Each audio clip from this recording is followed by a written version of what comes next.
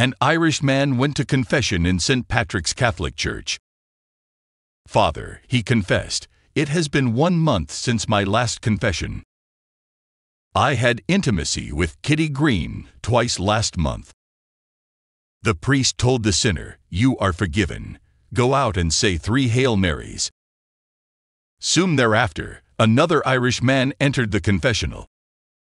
"Father, it has been 2 months since my last confession.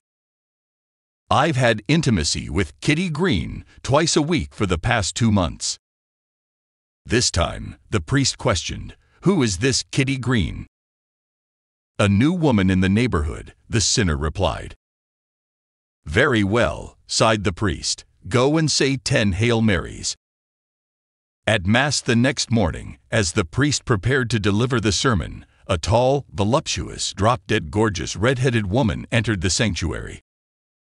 The eyes of every man in the church fell upon her as she slowly sashayed up the aisle and sat down right in front of the priest.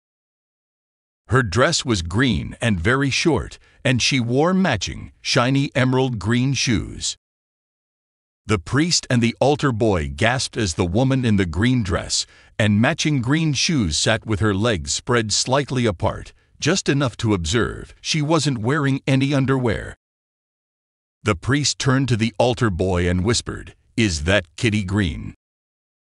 The bug-eyed altar boy couldn't believe his ears but managed to calmly reply, "No, Father, I think it's just a reflection from her shoes."